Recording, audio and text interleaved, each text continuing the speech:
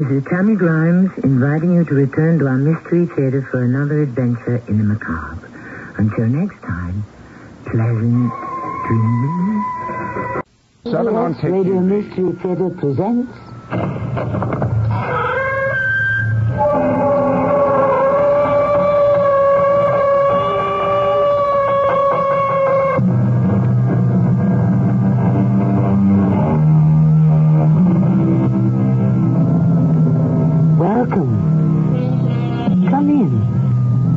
Grimes. Had I 100 tongues, 100 mouths, and a voice of iron, I could not sum up all the forms of crime. Those words were written almost 2,000 years ago by the Roman poet Virgil. Today we are concerned with what motivates an offense against society, as much as we are with the form that wrongdoing takes. Environment? Heredity? Obscure psychological reasons? What forces are at work, we want to know, behind an act of arson, burglary, assault, and especially of murder? No, Hector, you don't dare move, for I am the master, you the slave. What are you going to do? No! Don't come near me. The time for sacrifice has come, you fool. Stay away from me. No! Take your hands from my throat, Don Luis! Don't call me Don Luis, you idiot. Lenka. I am Lenka, high priest of the ancient Chibchas, and this should shut that imbecilic mouth of yours forever.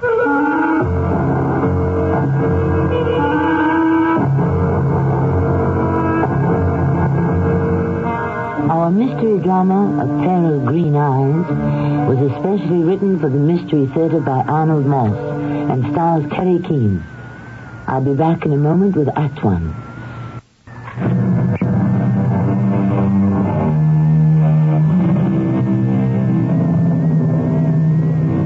Exploring the cultures of primitive societies has always intrigued the traveler. What sort of life did these people live? These people of a long-forgotten past.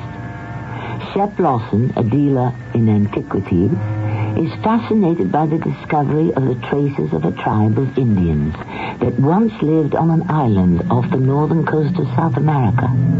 Accompanied by his wife Lily, he is being shown through the island's small museum by Don Luis Herrera, Deputy Curator of National Antiquities. And here, Senor Lawson, Senora, you see the remains of a wooden plow. The Chibcha Indians were noted for their agricultural skills. As well as for their skill in mining emeralds? Emeralds? Oh, of course. Like that absolutely brilliant one you have hanging from your neck. That was given to me by my grandfather, a high priest of the Chibchas. It was given to him by his grandfather. Well, isn't that dangerous, walking about with such a valuable stone for everyone to see? It is protected by our ancient gods. At least that is what our people here believe. And now I call your attention to the pottery here on this table. Oh, the clay ones are so beautifully decorated. They were used for carrying water, Senora. And these, over here, in this glass case? Those are examples of the Chibchas' great skill in weaving. Unfortunately, some of the material has yielded to the ravages of time. I understand, Don Luis, that their religious ceremonies may have included human sacrifice. Have we any evidence to support that? I'm afraid there is. We know, for example, that the ruler of the tribe was once a year completely covered from head to toe with gold dust. Gold dust? Which he then washed off his body in the lake you saw this morning. It is why we call it Lago Sagrado, the sacred lake. At about that same time, human sacrifices were made to the gods. And here, Senor Lawson, Senora, behind this glass case, are some of those gods. Oh, my, they're frightening. They look so evil. And each one different from the others. Oh, they are different. As you see, some are fashioned from clay, others from wood, still others cast in metal, mostly copper, ornamented with gold. And you are correct, Senora Lawson. They appear to be evil because they are evil. Tell me something, Don Luis. Senor Lawson? Each one of these figures, these gods of the Chibchas, they're all of them, as my wife has just said, different one from the other, yet they all seem to have one thing in common. I think you speak, Senor, of the eyes. Exactly.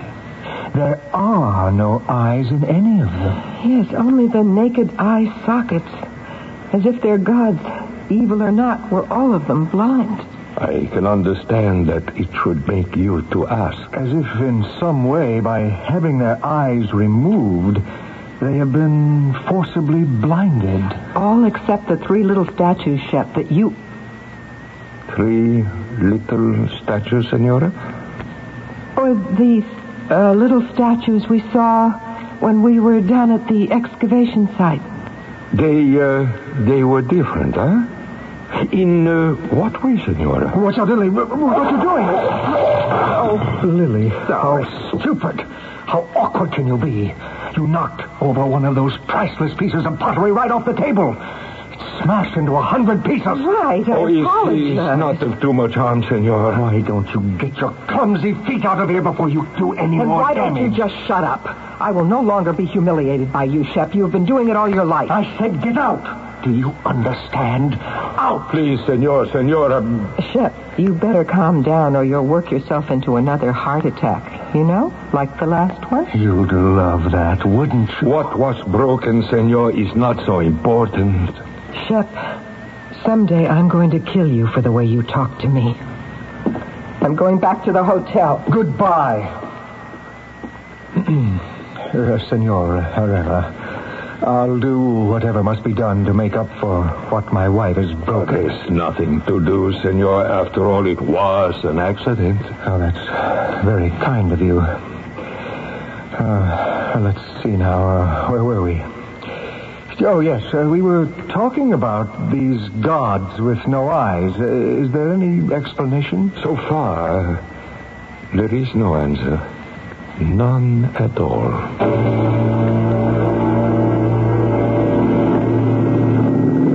Okay, Mr. Lawson, your bait's on the hook? Just as you showed me, Cesar. See? Ah, well done. The marlin love flying fish. Best bait in the world for marlin. Okay, now let your line out. How far, Cesar? Oh, 100 yards, 150. Just keep it a fair distance away from the boat. Here goes. Mrs. Lawson, you're sure you don't want to try? Oh, no, thank you, Cesar. I'll watch. What else is there to do while the great man fishes? You can talk to me, Senora Lawson, if you like. It's Lily. And I'd love to, Cesar. Tell me, what's a handsome, young, educated fellow like you doing down here captaining a fishing boat? In the first place, it's a living. But then, as I told you, this is home. My father was an American. I'm an American. I went to school in the States, but my roots are here in this country with my mother's people. This is where I belong. Let out your line some more, Mr. Lawson. Whatever you say, Cesar. You're the captain. You're not married? No, I'm not married. You must have dozens of girlfriends. Dozens? Actually, I have almost none. Too busy. How is that? I'm working on a book, and the boat keeps me in food while I write. Oh, what kind of book? Folk tales of the Chibcha Indians. And what do you do with your time, Cesar, when you're not writing or on your boat? With a boat like this, there are always things to do. I can imagine. My husband is going down to the excavation site tomorrow. Without me. He'll be gone all day. Would you, by any chance, be free, Cesar? Unfortunately, no one has chartered either my boat or me for tomorrow. No one? No one. Well, Maybe in that case, you and I could spend part of the day together. I'm sure there are lots of things we could do. Cesar! Come quick! I've got something on my mind! Something big! It's pulling me out of the chair! Oh, you certainly have got something. Now, give him line. More! More! All you've got! But I can't hold him, Cesar! He's too much for me. He's beginning to dive, to bottom out. Now, hold on to him, Mr. Lawson. Hold on! You take the rod, Cesar! What's wrong, Mr. Lawson? Chef, what's the matter? The pain, Lily. Here in my chest. I can't bear the pain. So, like the last time. Lily, give me a couple of the nitroglycerin pills. They're in my kit. Let me help. Just a minute. I can't seem to find them. Oh, here they are, Chef. 2 of them in my mouth, Lily. Hurry! Oh, no! Oh, that wave threw me off balance. The pills, Lily. The pills. There are no pills. The boat lurched. The pills fell overboard. Into the water. You dropped them, Lily. Into the water. I saw you. They did not fall. In that case, there isn't much to be done. Is there? You said you wanted to kill me. Mr. Lawson. Mr. Lawson. He's dead. Cesar? Yes, Lily. You saw what happened. Turn the boat around. Let's get the body back to shore.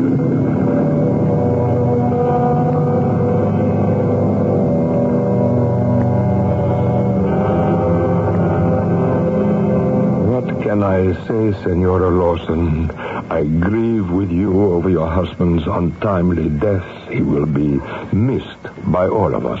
Oh, thank you, Don Luis. You're very thoughtful. Allow me to present our mortician, the undertaker of our island, Hector Camacho. My heartfelt condolence, senor. I'm very sorry indeed. Hector and I will see to all the details of your husband's remains. You need have no concern, senora. You are most considerate, both of you. The young boat captain Cesar waits for you outside to escort you to the hotel, and in the morning he will take you and the body of Senor Lawson in his boat to the mainland. Tomorrow. In time to catch the plane back to the States. It is not possible, Don Luis. What is not possible? It is not possible to have the body ready for transportation. Why not? I do my job, but Don Luis, to have proper death certificate, we must wait for the inquest of the coroner, Jose Lopez. So? But you know, Senor Lopez comes to the island only once a week, on the Tuesday morning boat. Pay no attention to this idiot, Senora Lawson. What must be done will be done. I will see to it. Everything. Thank you. I will take care of the casket, Senora. I spare you that trouble in your grief. Goodbye. And you've been very kind, Don Luis. Hector, bring in the casket for the body. But don't stand there with your mouth open. Move. Which casket? Idiot, you know very well which casket. Don Luis. No, I cannot. I refuse. I leave you now. Where do you think you're going? To the municipal palace. Indeed. I will speak with the mayor of the island. The mayor? Huh? Why so? I will tell him that you are not a man of honor, Don Luis.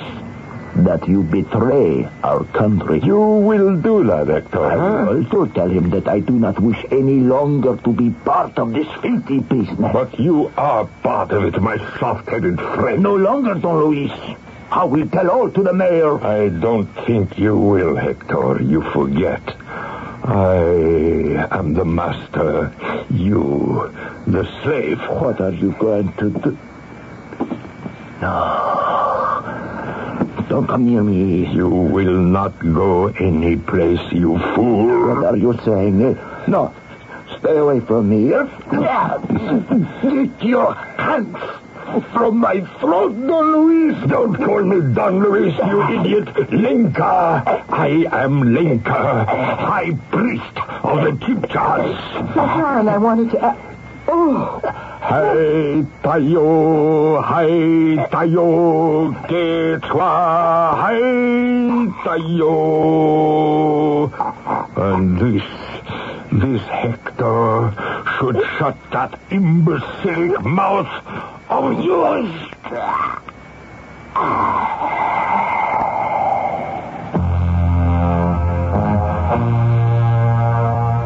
We have seen two men die. One indirectly at the hands of his wife, the other throttled in cold blood by a man who seems to think he is someone from a strange and ancient past. The outcome? I'll be back in a moment with Act 2.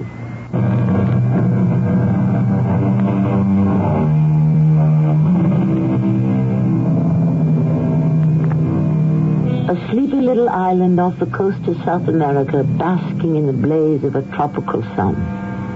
One day it comes abruptly to life when it is discovered as the locale of a tribe of ancient Indians, the Chibchas.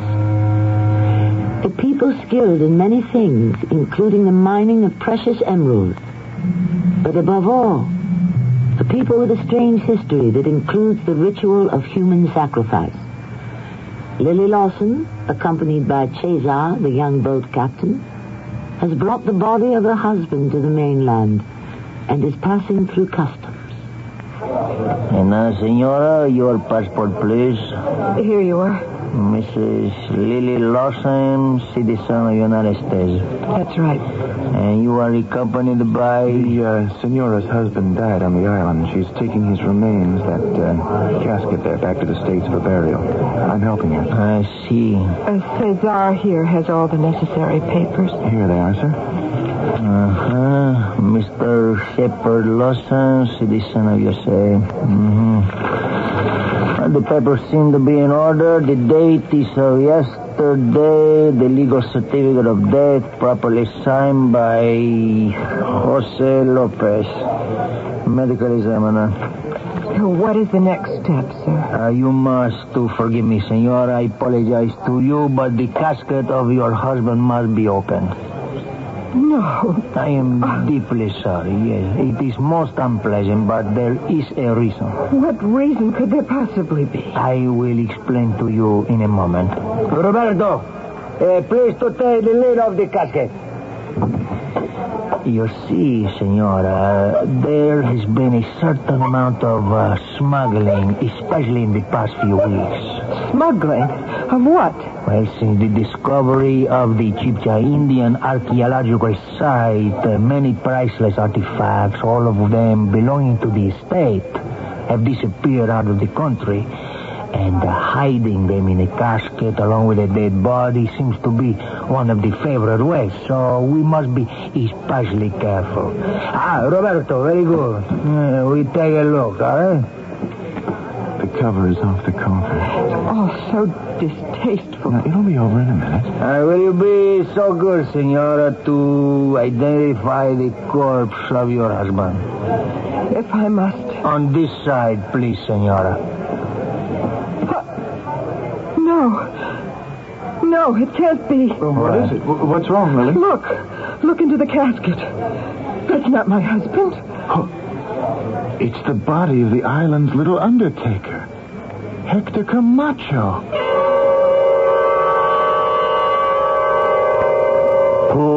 Poor little Hector, who will not grieve for the passing of this so innocent little man. Who indeed? Don Luis, we are shocked, of course, about Hector's sudden death. As is the whole island, a great pity. But I am more disturbed and distressed about the disappearance of my husband's body. I assure you I will do all in my power to solve that mystery. What happened to my husband's body? Who is to say, Senora? I have no more idea at this moment than you. But I promise you I shall do my best to find out. And while you're at it, Don Luis, you might try to discover how a death certificate for Mr. Lawson could have been signed by the coroner, Jose Lopez. I don't understand. The certificate. We saw it at customs. It was dated yesterday. And Senor Lopez, as we all know, was at his office on the mainland all day yesterday. That is indeed most curious, Cesar. I shall investigate that, too. If you gentlemen will forgive me, I think I'm going for a swim to clear my head. I envy you, Senora. A pleasure that is denied me. Somehow, even as a boy, I never learned to swim well. Cesar, would you care to come with me? Love to. Then when I come back, Don Luis, you will do your best, I'm sure, to have some answers to our questions.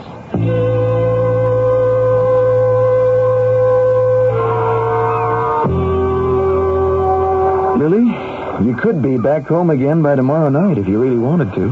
I know, but I couldn't possibly leave here until I find out what's happened to Shep's body.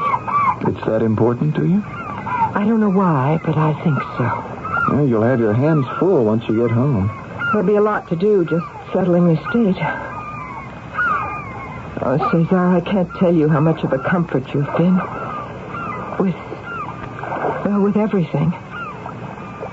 I'll miss you. Thank you, Lily. I wish I could persuade you to come back to the States permanently. And I told you, my place is here. With your people. Yes, I know. Oh, look. Over there, a big log at the water's edge, washed in by the tide. Can we sit for a couple of minutes? No, there's no shade. The sun is hot. Oh, just for a couple of minutes. You know, that sun can be very treacherous. Yes, I better put on some suntan cream. Even with this big straw hat, the sun finds me. Well, where do you keep it? It's in my shoulder bag. I'll get it for you. Oh, no, Cesar. Just hand me the bag. I'm sorry. How many tubes of that stuff do you carry? You must have half a dozen of them in there. With skin like mine, I always carry a good supply with me. My favorite brand. Lily, what? Out there in the water. What is it? It looks like a body. A dead body floating in towards shore. There, that wave brought it much closer. Oh, my God. I don't believe it. That body, that's Shep. That's the body of my husband. I am so relieved for you, Senora Lawson. Relieved that the body of your husband has been found. But relieved that the sea has returned his body. I am certainly not very relieved about how it was returned. I left his body here with you and Hector, the undertaker. How did his body find its way into the sea? How? You have all my sympathies, Senora. I am not looking for sympathy, Don Luis. I want answers. You said you and Hector would take care of whatever arrangements were necessary. Now, what exactly did you mean by that? With the preparation, naturally, of the remains of your unfortunate husband, the casket, the inquest by the medical examiner, his signature on the death certificate. But there was no inquest. The medical examiner's signature had to be a forgery. Why? There is such a possibility, Senora. But you understand that without that signature, your husband's body would have been lying around here on this island for days. Whoever signed the certificate had your interests at heart. He was trying somehow to be helpful. Oh, I see. And somehow Hector died. And somehow, by some strange coincidence, his body was placed in the casket intended for my husband. And somehow there seemed to be a great rush about getting the casket off the island and past customs. And somehow my husband's body was tossed into the sea. Now, there has to be some explanation for all this. And no one is better qualified than you, Don Luis, to make it. Senora Lawson, I place my entire life into your hands. What I tell you must be in the strictest confidence. Otherwise, I tell you nothing. I can't promise anything.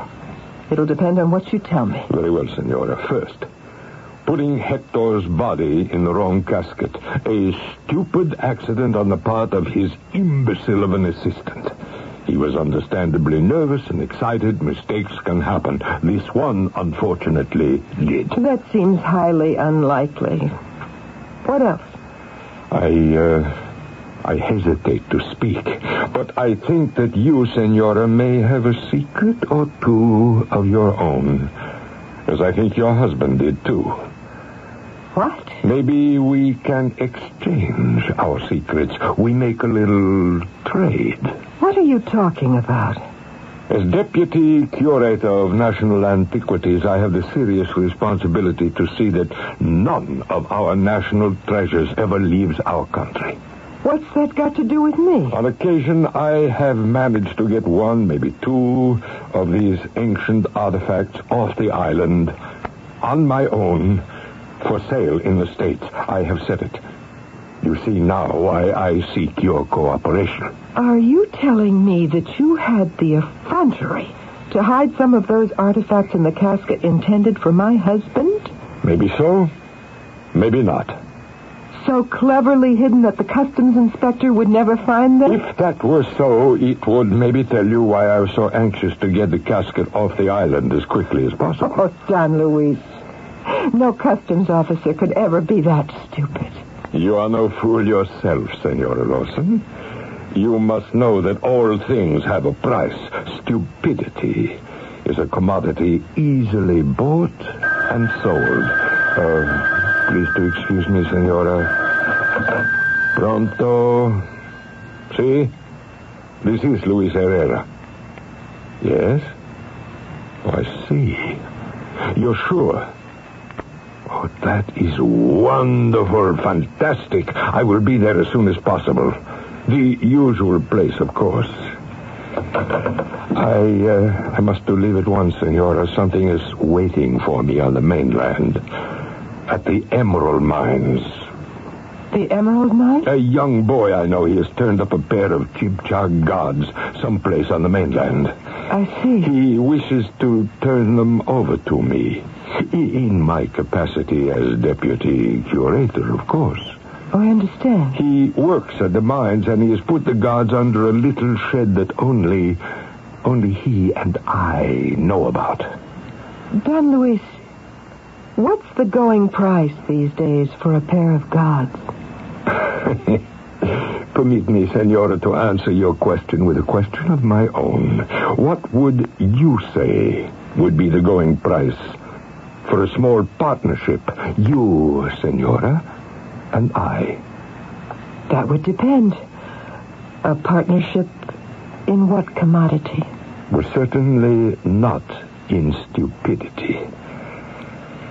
I invite you to come with me, Senora.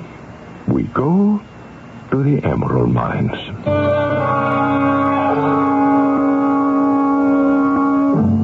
One of the Spanish conquistadors, Jimenez de Quesada, came from Spain in 1536 to what is now the Republic of Colombia. His mission? To explore the mythical country of the legendary Golden Man, El Dorado, a place reputed to be of enormous wealth.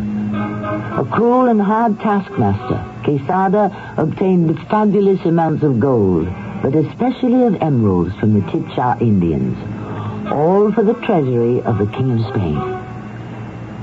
It is to mines much like those that Quesada knew that Don Luis has now invited Lily Lawson. I'll return shortly with Act 3.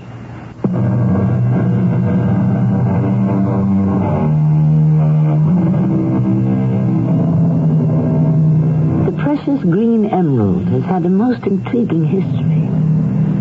Both genuine stones as well as imitations were held in the highest esteem, for example, in ancient Egypt. One reason for the fascination of emeralds was the fact that their vibrations were supposed to be able to foretell the future. Don Luis has brought Lily Lawson to the emerald mines of his country's mainland. And as they walk down a path... They're aiming what looks like a high-pressure hose against the hillside. Exactly. The spray of the water cuts deep into the dark earth, making a stream of mud and gravel. It then spills over into that box down there. I see. And here is where the mud goes from the box to where this old man squats. Good day, Elpidio. Good day, my holy master. Good day, my lord.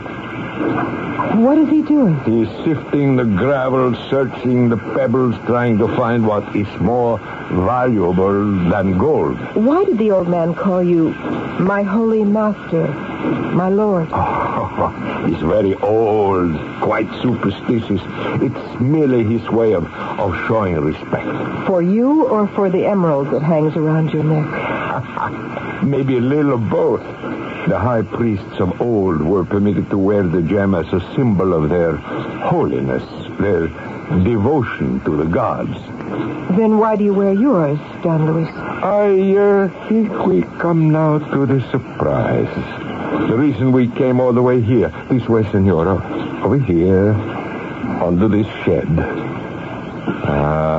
They are waiting for us. Well, who's waiting? I see no one. On the table here, these little ones. Oh, how extraordinary. And how beautiful. Two perfectly preserved Chibcha gods in copper. Oh, they are fantastic. And so different from any of the others I've seen. These have eyes. Each eye seems to be a perfect emerald. And a rather large one at that. At least 2 carats. So? Yes, I think you are right. You have some idea of their value in today's market? Not the slightest. 100,000 US$, maybe more, for each carat. Then those 4 eyes would be worth, what, close to $1 million? More or less. And since they belong, of course, to the state, they'll make what you call your poor country all the richer, all the more independent. Will they not, Don Luis? Oh, Senora Lawson, you are a woman of great understanding. It gets better all the time. Thank you. So, we take these little ones with us and we return to the island. I think you have a few things you must still do, Senora, before your final departure from our country.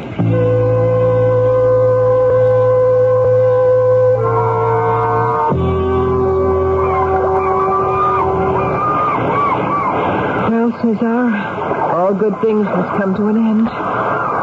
This is it. My last walk on this beautiful beach. You'll be back, Lily. I'm almost sure of it. I don't think so. Tomorrow it will all be in the past. Oh, why don't you leave too? Not a chance. Not a chance. Well, I'll go with you as far as U.S. Customs and Immigration, only to help with the details of getting your husband's body back into the United States. And then? You'd better get out of the sun, Lily. All right. Let's get back to the hotel. I have a few last-minute things to do before I finally land my fish. The big one. Luis Herrera. How can I help? We've both of us caught this one together, Cesar. But I want to bring him in all by myself. Hook, line, and sinker.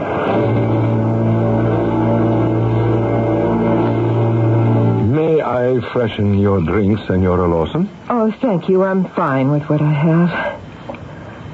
Don Luis, when you took me into your confidence about smuggling your gold statues into the States, yes, you intimated that you knew a secret or two that concerned me.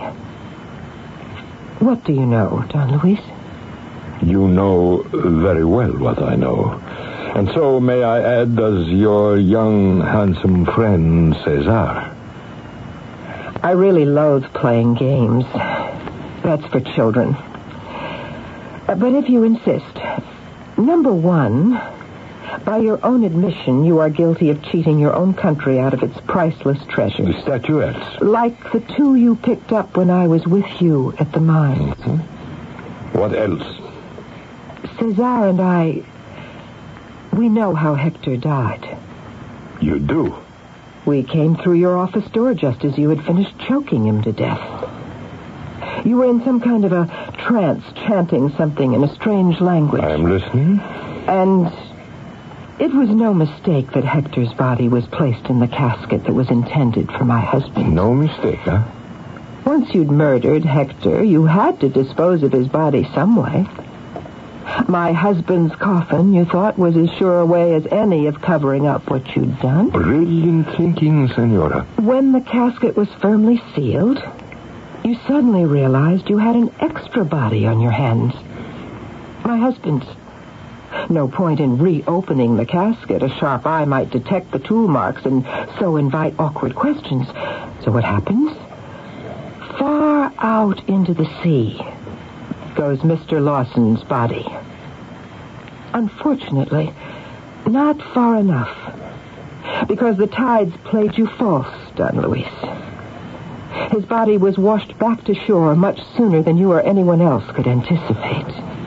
I think, Senora, you will never get the chance to tell anyone else what you have just told me. Stay right where you are. Don't move, because I'm not quite finished. From my husband's research, I know that none of the statuettes of your ancient gods was blind. None of them. They all of them once had eyes, like the ones you showed me today. The sockets once held eyes of the purest of emeralds. What happened to those eyes, Don Luis? I think you know, Senora. Curious thing. The day you accidentally broke that little clay pot in the museum, do you remember? Yes. You started to say to me something very interesting. Something about 3 little statues your husband had examined? I have no recollection of any such thing. That's a pity. It no longer matters, Senora, because the time has now come for you to listen to me. I don't want to hear... You will listen.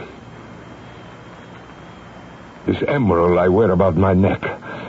I am the direct descendant of countless generations of high priests of the Chibchas. It is why the Indians here bow low to me, why they call me Holy Master. They know.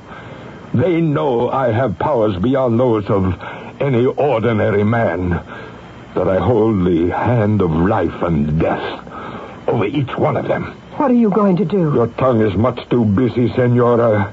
I will still that tongue of yours forever. You are aware that Cesar knows everything I know. Everything. If you want silence, you'll have to kill both of us. I am no murderer. I am Lenka, out of a forgotten past. Lenka, the high priest of my people, ruler of my tribe. Lenka will do as his gods tell him. But first, he must celebrate the rites of his ancestors. For the moment, you may do as you wish, Senora, but not for long. Not long at all.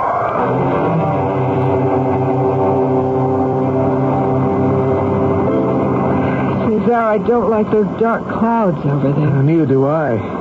This time of year, these sudden storms come up down here. Usually they end as quickly as they start. This one will probably pass. Well, I certainly hope you're right. Try to relax. Once we're around the next bend, we'll be at Lake Sagrado, the sacred lake, and then in no time we'll be on my boat headed for the mainland. I hope so. The casket's been sealed, the papers are all in order, we're in fine shape. In a couple of hours, you'll be back in the States.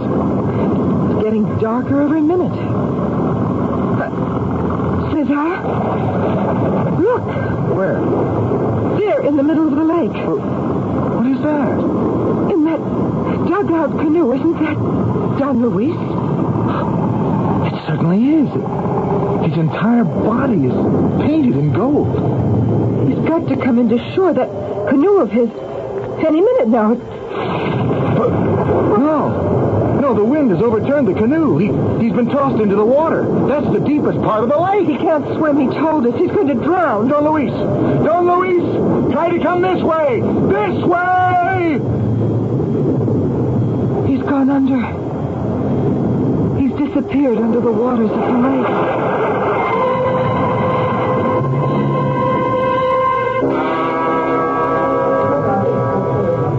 Your both U.S. citizens?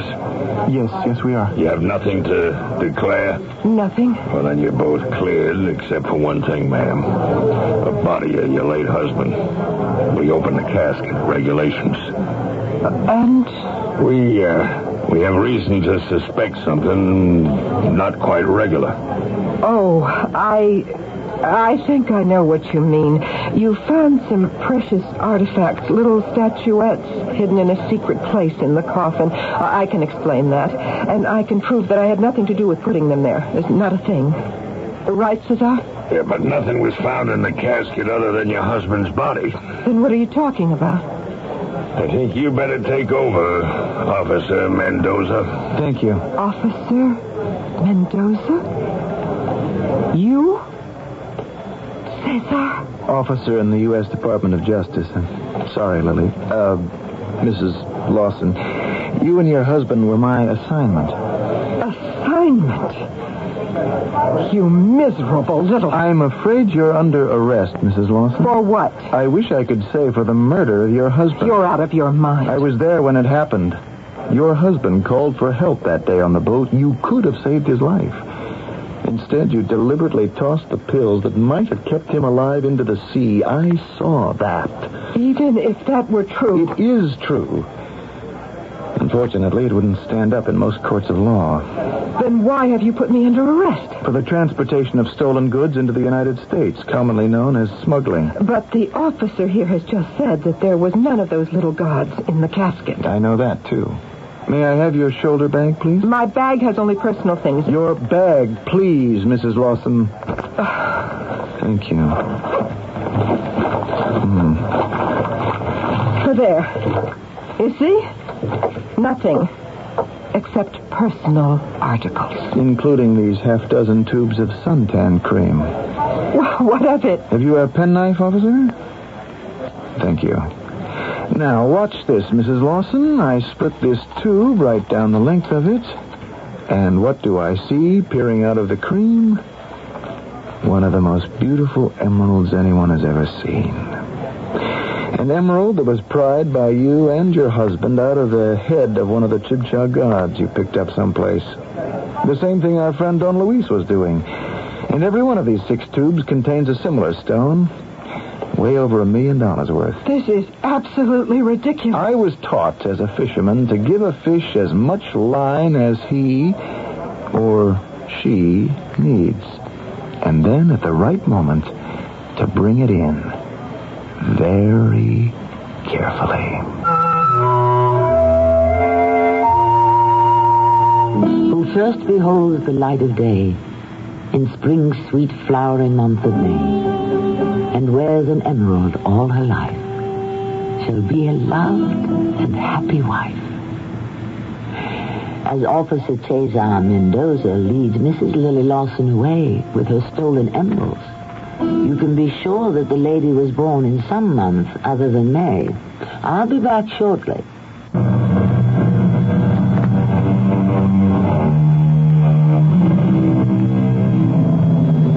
In our story, A Pair of Green Eyes, we introduced you to an island in the Atlantic, rich in precious emeralds. But many of us have always thought of the Emerald Isle as a sacred place in another part of the Atlantic, an island clothed in mystery, bathed in natural beauty, a place described by the earliest bards as an emerald gem, set in a silver sea, the place known to us all as Ireland. We want to caution you that these 2 Atlantic islands, the one where our story took place and the other one, the island of Erin, are under no circumstances to be confused. Our cast included Terry Keane, Arnold Moss, Russell Horton, and Bob Callaghan. The entire production was under the direction of Hyman Brown. And now a preview of our next tale.